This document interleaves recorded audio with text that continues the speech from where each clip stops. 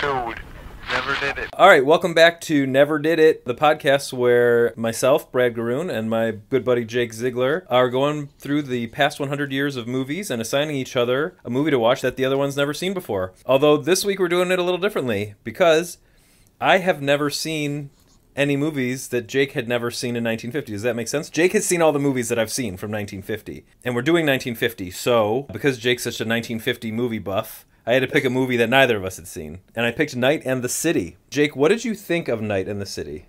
It is bleak, man. I mean, it's a rough watch. I mean, I like that noir stuff, and I really like the seemingly ordinary man falling into things that he can't control, and things just get spiral and spiral. But man, it's a tough watch. I mean, it's really hard. You know what I'm noticing about noirs? They all have it coming. Yeah.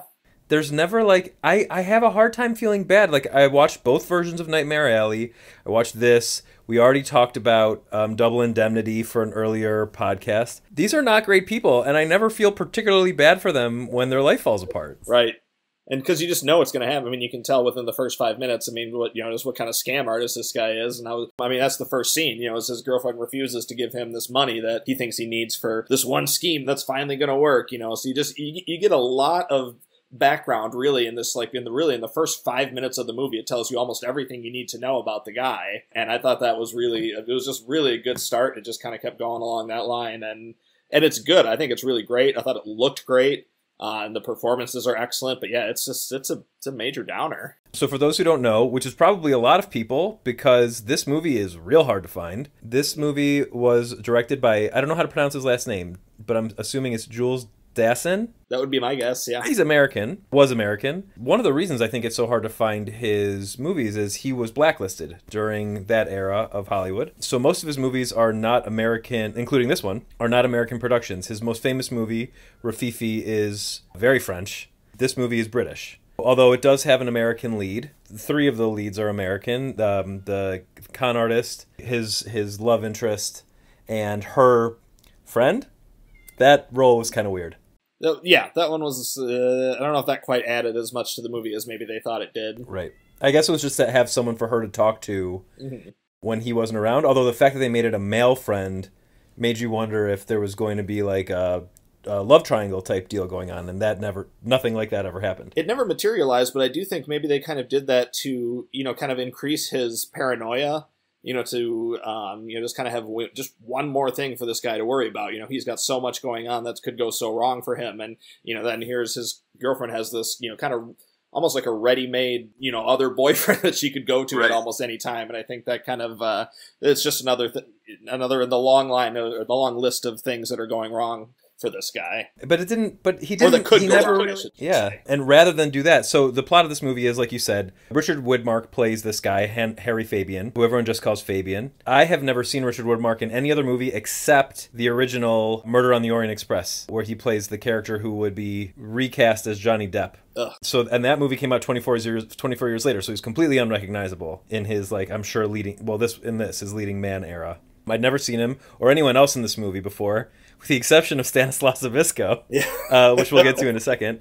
So he's a con man, and he's going from scummy place to scummy place in the city looking for a new mark.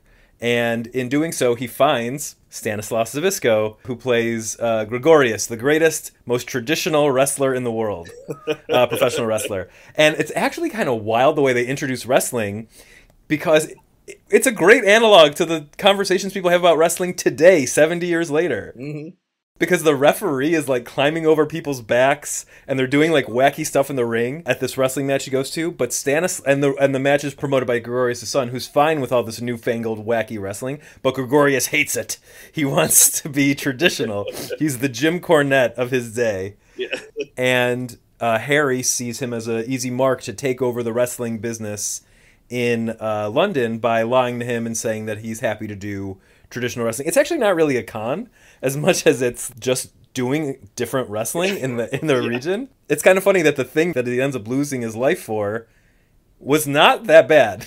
Right, yeah, it was the most honest thing he'd probably ever done. Right. At least as far as we know in the movie, yeah. And maybe we feel that way because we are actual wrestling fans, and we know that competition is probably good, And that also Gregorius' son is a criminal, clearly. I was blown away by the fact that, like, the arguments about wrestling haven't changed in 70 years, and that this is a backdoor wrestling movie. Yeah.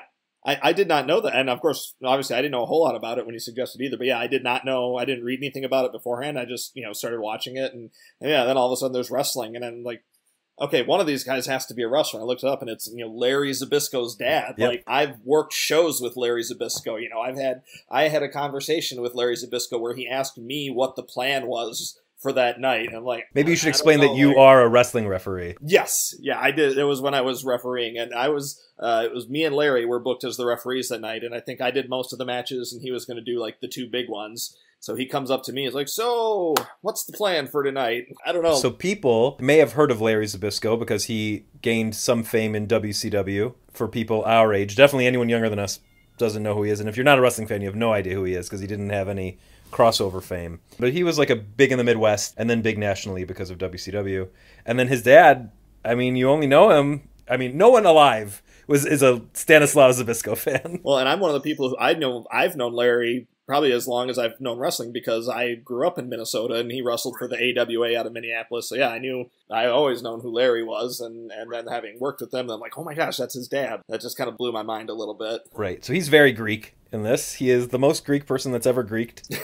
And it's amazing. And for a non-actor, he's terrific. Yep. And you know what? The guy who plays the Strangler, who is Gregorius's like rival in the movie, it's a guy named Mike Mazurski, who was in a lot of movies. And I actually thought he was maybe the best part of this movie. I thought he was fantastic in this. I wrote in my notes when he first popped up, I'm like, this guy reminds me of Ron Perlman. Ron Perlman did the role in the new Nightmare Alley that Mike Mazurski did in the original Nightmare Alley. I didn't know that. So, well, when we go over the new Nightmare Alley for this podcast, we'll talk about that again. He's also great in that. Yeah. What's also interesting, too, is that there was a wrestler called the Strangler, but that was Ed Lewis. Right.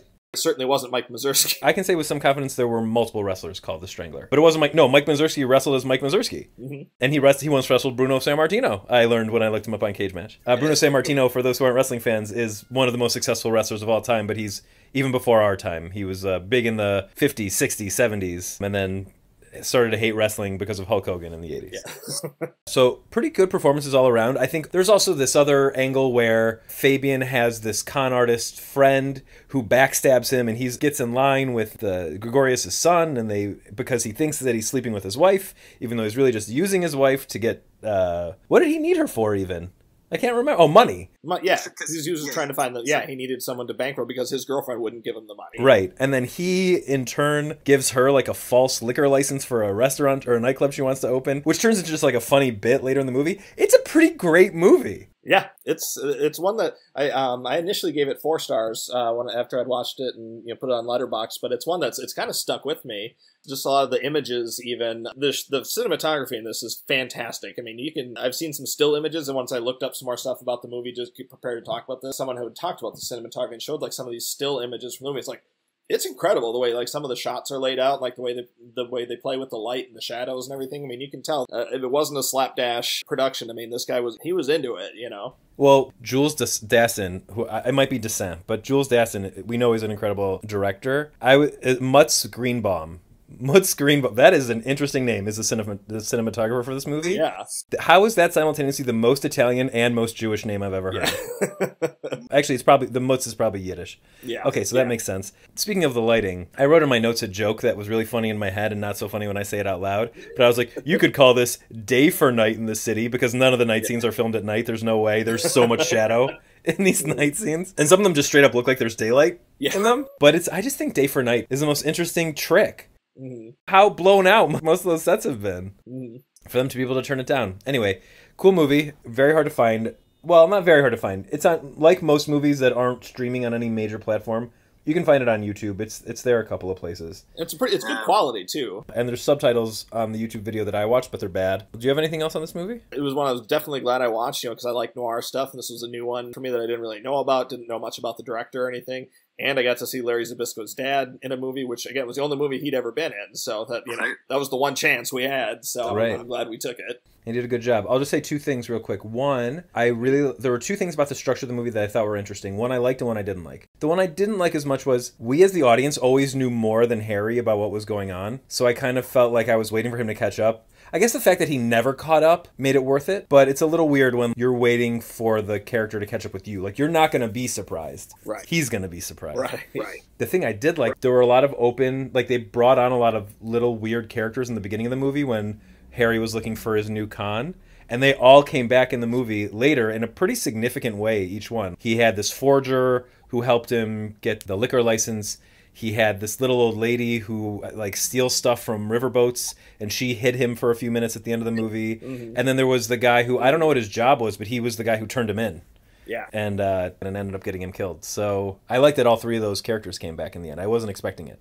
Well, and he sacrifices himself, though, at the end, too. And maybe, like, the one, redeeming thing that he does in the rest of the movie with him just doing kind of shady, underhanded things, he redeems himself and saves his girlfriend in the end. I don't know that she was in danger. What he was trying to do was get her the reward money that had been put on his head. Right, there we go. I do think the interesting question is, because he even bungles that, like, he can't even do that right, there's a question of whether or not Gregorius' son will give her the money. Because he just runs through the streets screaming, "You betrayed me! You betrayed me!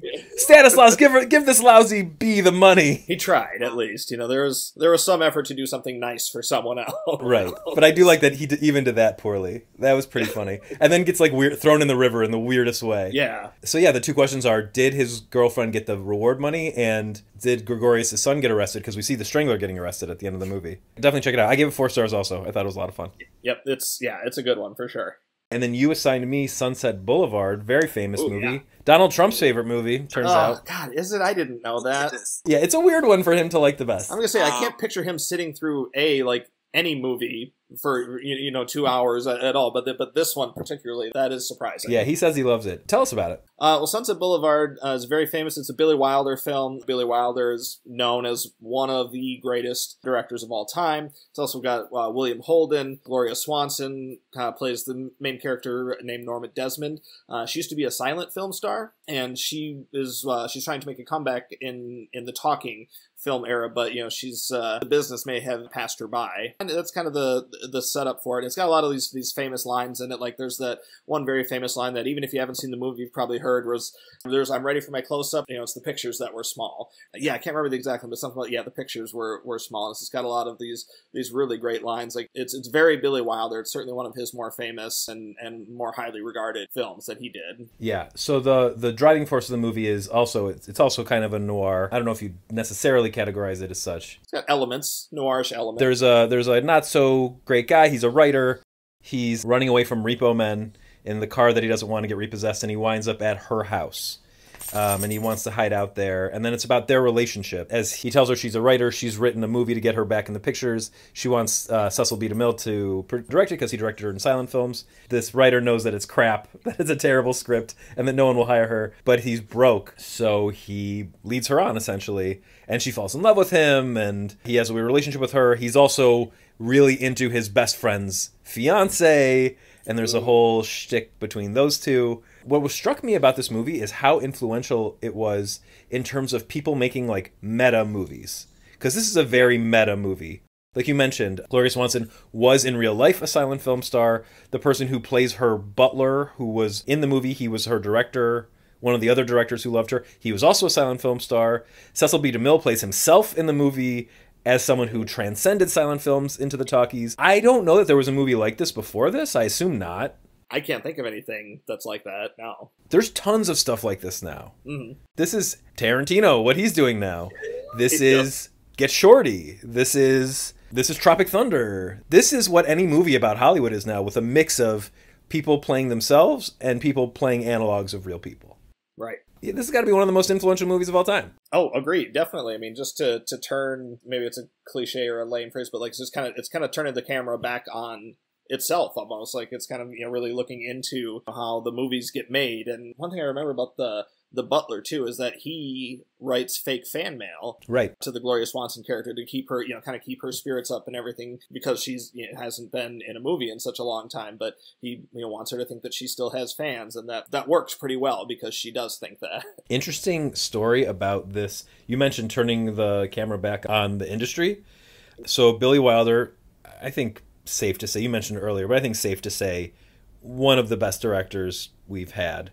Yeah.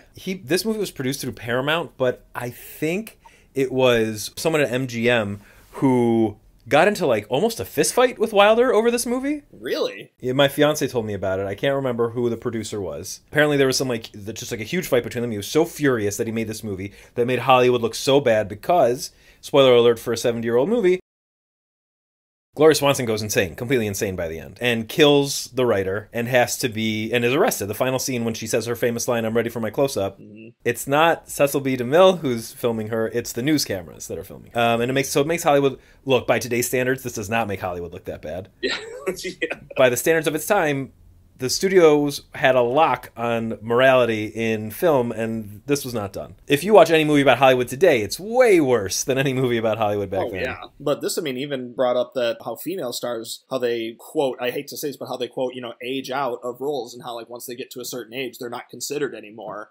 And I mean, that for the time, it would have to be, I'm sure it was known, but nobody really said it out loud kind of thing. It's more like something, I mean, we talk about that a lot today, and it's getting better. It's not great still, but a little. Probably better in that audiences are now segmented enough that you could get a movie produced about older women for older women, but there's still not that much. Like when Book Club came out a couple years ago, that was still seen as a big deal. Yeah, and I worked at a movie theater when that happened, and that movie, I sold so many tickets to that movie to that crowd of people, and it played for probably like 2 or 3 months because it just kept drawing that. It was a matinee audience every time. It would do great business at the 1 and the 3 o'clock shows, but didn't do anything at the 7 or the 9. Sure, that makes sense. And then, but like, think about we're in 2022 now. Let's think about this year. What has come out that's really focused on older women? There's that movie about what's her name from Junior. Why is that my reference for her? Gosh, who's in Junior? I don't think I ever saw Junior. She was Arnold Schwarzenegger's love interest in Junior. She's a very famous British actress. She was in Love Actually. Oh, is it Emma Thompson? Emma Thompson. So they made that movie about her being with a much younger man in this year. I forget what it's called. Good Luck to You, Leo Grand. Yes, that. What else? The remake of The Father of the Bride came out with Gloria Estefan, right? That came out. I mean, I think Everything Everywhere All at Once. Michelle Yeoh is she's a little bit older. That's a great one. She's definitely a main character in that. And also Leo Grand is a terrific movie too, and I think you would really like it. I haven't heard great things, so I'll check it out. And then I guess we had what's her name in Isabella Rossellini's voice in Marcel the Shell. But like these, I think Everything Everywhere All at Once and Leo Grand, those two movies are a great example because they stick out. But like that's it. Yeah. I mean, we just named off like all of them in 30 seconds. Right. So I don't know that it's gotten that much better. I mean, look, it's gotten better in that there are movies that exist where in 1950 this was it. I guarantee that's the only starring role for an older woman that year. I think that's a safe bet. But if Frances McDormand and Meryl Streep didn't exist, these movies wouldn't get made. Right. And Cate Blanchett isn't quite old enough to count her yet. So yeah, well, she's got another one coming out this year that's just been tearing up the film festival circuit. Yeah, but she's not that old. No, like she's in her 40s. 53. Oh wow, she looks amazing. So I like this movie. I gave it 4 stars. I probably didn't appreciate it as much when I watched it as I do thinking back on it because of how influential it turned out to be, and I wasn't thinking about that when I was watching it. I was more focused on the narrative of the main character, and he's not that interesting, and he's crappy, and doesn't feel like he ever learns anything, and then he dies. Yeah. So, and also the movie starts with him dying, so that's not a spoiler. The movie starts with him dead in a pool. Right. That's a very famous shot, too, yeah. So 4 stars, which I still liked it a lot. If I were to rate it again, I'd probably go at least 4.5. Yeah, I'm pretty sure I had it as a 5. It's been a while since I've seen it, but I went through a phase where I was deeply obsessed with Billy Wilder and watched a bunch of his movies. And like, these are all 5 stars. Yeah, I just went nuts. That sounds correct to me. I mean, I love The Apartment. I love this movie. Double Indemnity is incredible. Some Like It Hot is Billy Wilder. I haven't seen it yet. It's on the list. Oh, man, yeah. We'll talk about it soon. What else? Wait, now I just really quick want to go over, like, I feel like there's at least one other Billy Wilder. Oh, Ace in the Hole! Oh, I can't wait to talk about Ace in the Hole. Sabrina is a very famous one. The Lost Weekend was a Best Picture winner and everything. So, yeah, I mean, we'll be talking about a lot more of these. I'm glad we got another Jules Dassin movie in here. I'm glad we talked about Billy Wilder some more, although more from him for sure later. That's it for 1950. Now we did it. We done did it. We'll be back next week with 1980? Yeah, a little 30-year gap there. A little 30-year gap to watch a couple of comedies.